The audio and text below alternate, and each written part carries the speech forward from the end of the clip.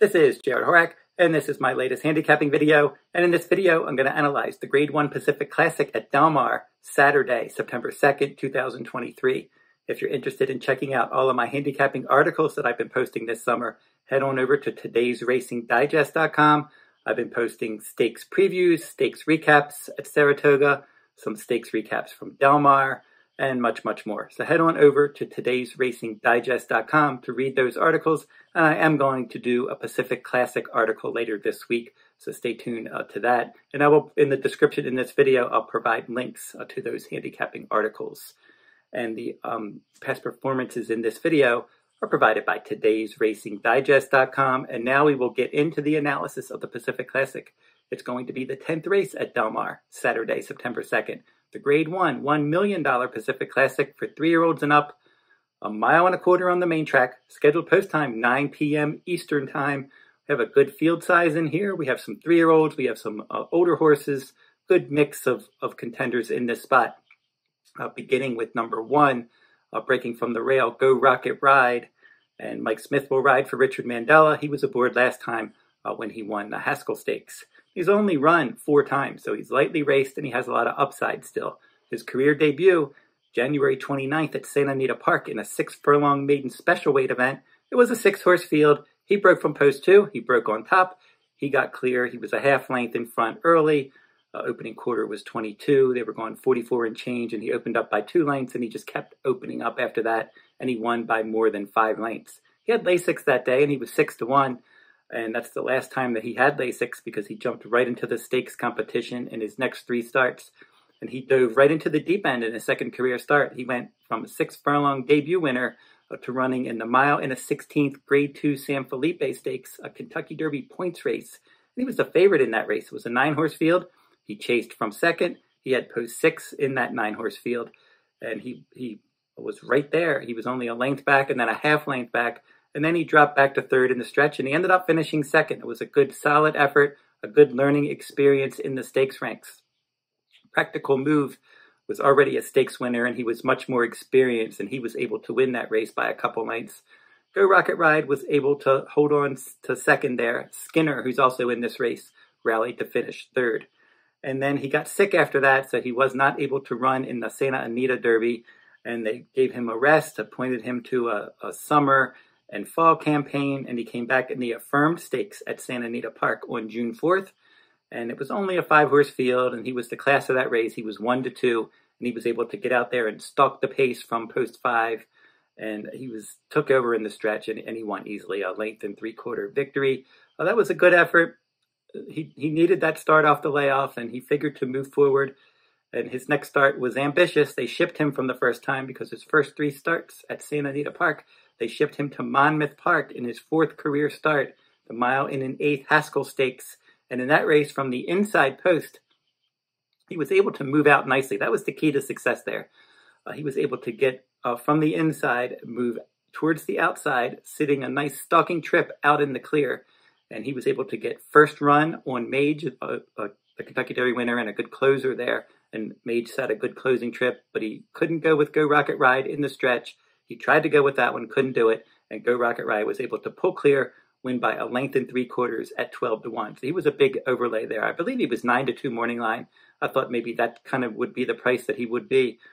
He just slipped through the cracks, and he was a very good price at 12-1 that day. It's not going to be 12-1 in this spot. And I think they would probably like to try to get the same kind of trip they got last time from the inside post. I'm sure they would like to get him off the rail, stalking, and being in a comfortable position. We'll see if Mike Smith's able to do that again. Either way, he's a solid contender. His speed figures continue to improve. He's lightly raced, 2nd time after a layoff here, and he's going to try the 1.25 distance for the first time. And I like the distance progression, 6 furlongs, 1.16, 1.125, now 1.25. And he has a few workouts at Del Mar. He's been working 7 furlongs, so they've legged him up for this race. Number 2, Katonah. This is a 4-year-old gelding for trainer Doug O'Neill, and he's 4 for 11 lifetime with 2 seconds and 2/3. So he's fairly consistent, but he is 0 for 2 at Del Mar with 1 second-place finish. And this is his first try at the 1.25 distance, and he's going to step way up in class here. He actually broke his maiden in a maiden claiming 40,000. Doug O'Neill claimed him out of a maiden claiming 50,000 race in 2021. Then he broke his maiden earlier this year. He missed all of 2022. 6 furlong return in January. He was able to win that maiden claiming 40 race by a head. Starter optional claiming at 6 furlongs. He won that one as well. Disappointed on the turf in his next start, and then back to dirt. He performed over a route of ground in his last 4 starts. 3 of those at Santa Anita. He had 2 seconds, and then he had a victory, optional claiming 1 other than on May 27th. And then the Pleasanton Mile last time out. He was the favorite. I liked him in that spot, and he was able to win nicely. He was sitting back in 8th place. He just powered away, and he won by more than 3 lengths. He's clearly a much better horse from the beginning of the year till now. He's much faster now, but this is a big step up in class. And Antonio Frisu is going to get aboard, and he's been riding lights out at Del Mar recently. And with Frisu and Doug O'Neill, good jockey trainer team. So there's some things to like here, but I just think that 1.25 mile distance against this grade 1 company is probably going to prove a little bit too much for him. Stilleto Boy, that class horse here. He's a 5-year-old gelding. He's earned $1.86 million in his career. He's 4 for 23 with 4 seconds and 9/3. Fairly consistent, but Del Mar's not his favorite surface. He's 0 for 4 at Del Mar with 2 third-place finishes. He has won at this 1.25 mile distance before. He won the Santa Anita Handicap in March at 13-1 odds. Probably going to be a decent price here as well. And then in the Oaklawn Handicap, he was a close third. The Stephen Foster last time out at Ellis Park, he ended up finishing 6th after tracking the pace. Katonah is going to ride him back. He knows him well. He gave him a great ride in the Santa Anita Handicap, and I think that would probably would be the kind of trip he would want in here. He was up close early, and then he was able to lay a bit off the pace, stalk, and then come running in the stretch and win by a neck over Proxy. And Defunded was third there, and Defunded is in this race. Oaklawn Handicap, not a bad effort. He just didn't run his best race in the Stephen Foster. He's fairly consistent. He was in the Pacific Classic last year, but Flightline won that one by 19. He was 6th, beaten like 36 lengths. In the San Diego, he was a well-beaten 3rd last year. So I just said, this just isn't the surface that he seems to prefer. But he should at least make an impact on the pace. I think he's going to be at least fairly forwardly placed in this spot. Tripoli, he won this race back in 2021, but he hasn't been the same horse since then. In 2022, he was 0 for 5. In 2023, he did finally pick up his first victory since the Pacific Classic. That was at Golden Gate Fields, an all-weather allowance route. He was able to win that one by a nose. Then he was 3rd at that same venue in the All-American Stakes. The Pleasanton Mile, he was 4th, beaten 6 lengths. The San Diego last time, 5th, beaten 3 lengths in that 9-horse field. He was tracking wide there. He has 2 bullet workouts for this on August 12th and August 19th. So he seems to be training well, and maybe he's getting back to his good form, but he's I still think until he finds that good form, I can't really recommend him. Tiago Pereira rode him last time, and he's going to ride again. Defunded for trainer Bob Baffert. He is 2 for 6 at Del Mar, but he's another one that if you look at his overall form, he's best at Santa Anita Park, and at Del Mar, sometimes he just doesn't run his best race. But he does like this 1.25 mile distance. 3 starts with a win, a 2nd, and a 3rd. And in all 3 of those races at 1.25 mile, he set the pace. He went out to the front in the Gold Cup in 2022, and he was 2nd there, a clear 2nd. And then his next 1.25 mile race of the Santa Anita Handicap, he went out and set the pace and finished a close 3rd. And then in the Gold Cup of 2023, he set the pace and he kept on going. In the San Diego last time, he was the heavy favorite. He was a flat 4th. So you can see that sometimes he'll throw in a clunker at Del Mar. Like last year in the San Diego, he was 7th, beaten 8 lengths. In the Pat O'Brien last year, he was 6th, beaten 8 lengths there. The Native Diver, he did win that race, a grade 3. He was just a class of that field. And then his San Diego last time was flat. So he will throw in some flat efforts at Del Mar. Juan Hernandez knows him well. He's going to ride back. He has a back-to-back bullet workouts for this. He can impact the pace, but his stablemate, a 3-year-old Arabian Night, is another one that can impact the pace. And you know that 2 Baffert trainees are not going to be dueling on the lead. Order and Law is next, and he won the grade 3 Cougar the 2nd last time out. 1.5 miles on the main track at Del Mar. Stalked the pace, and he won that one nicely under Kent Desarmo, but Kent Desarmo decides he's going to jump over and stick with Stilleto Boy, so Edmund Maldonado is going to ride this one. And he has been aboard before, but he did not hit the board the 3 times that Maldonado rode him in 2022 and in 2023. He's 2 for 6 at Del Mar. He hasn't started at this distance, but we know he can handle a mile and a half because he went that far last time out. I just think he's probably outclassed in here. He's probably going to be sitting somewhere in mid-pack, and I don't think that he can quicken enough. His Cougar the second speed rating wasn't fast enough to threaten this group. Slow down Andy. He ran a decent race as my top choice in the Grade 2 San Diego last time.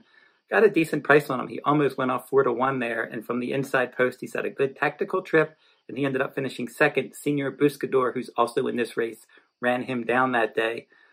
This one's got some ability. We're going to find out if he wants to go 1.25 miles.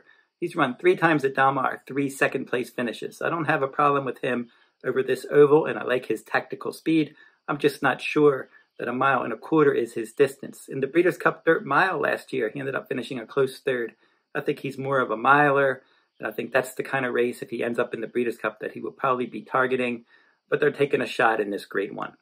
And I just think just overall, good tactical trip. I could see him sitting. I just don't know that he has the stamina at the end to outkick these. Senor Buscador certainly has a decent late kick. Again, he's another one, though, that can he sustain his run this 1.25 mile distance. He's had 3 starts at Del Mar with a win and a third. He's run 1 time at this distance, the Gold Cup at Santa Anita. He was 5th, beaten 6 lengths in that 6-horse field. Defunded won that one. And then last time out, he came from far back. He was in a 9-horse field. He was well back. He was 11 lengths back in last. He inhaled the field, and he won by 1.25 lengths. Giovanni Franco rode him last time. He was 13-1. He's going to be every bit of that, I think, in this race. Franco rides back. And I just don't know that he can sustain his run against this Grade 1 company at 1.25 miles. Arabian Night, a pace factor in here. Very lightly raced. He's the most lightly raced horse in this race. He's only run 3 times. This is the son of Uncle Mo. Astrology is the dam sire. And in his Keeneland debut last fall on November 5th, he was outstanding at 7 furlongs, just getting out there, setting the pace and running away and winning that one by 7 lengths. Came back in the Grade 3 Southwest on January 28th. And in the slop that day, at 1.16 miles, he got out there, he controlled the pace, he dominated that race by 5 lengths. And then he came back in the Haskell. I made him my top choice in the Haskell.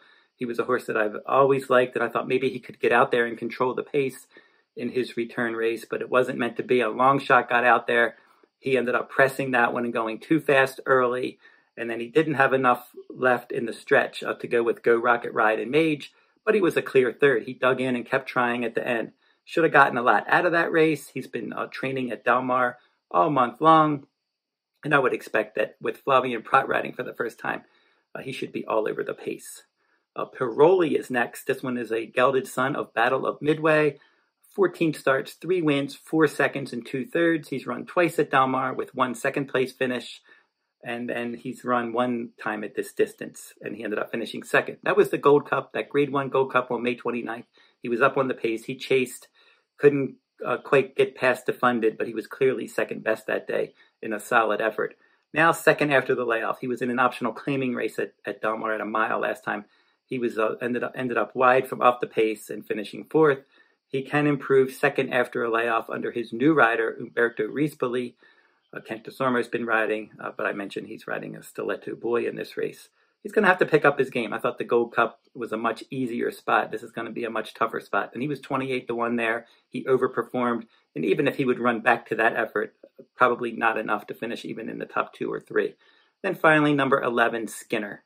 This one for trainer John Sheriffs. He is a son of Curlin, and he has a lot of upside. He's still eligible for an entry-level allowance race, though. He's only won 1 time in 7 starts with a 2nd and 3/3. He was one that they were high on this horse last year. 5 furlong debut at Del Mar. He ended up finishing 5th.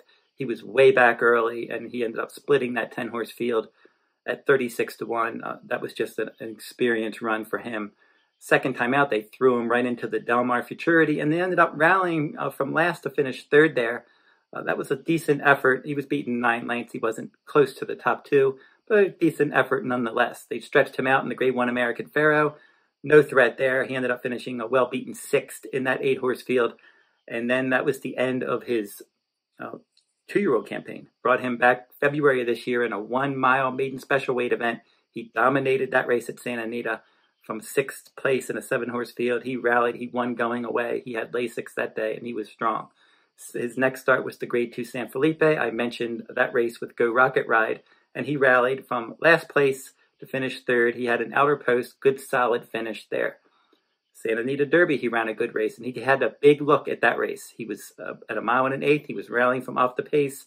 He was right there with Practical Move, Mandarin Hero in the stretch. Those three were battling for the win, and Practical Move won by a nose. Mandarin Hero was second, was another half length back to Skinner, and those three were clear of the rest. Good solid effort.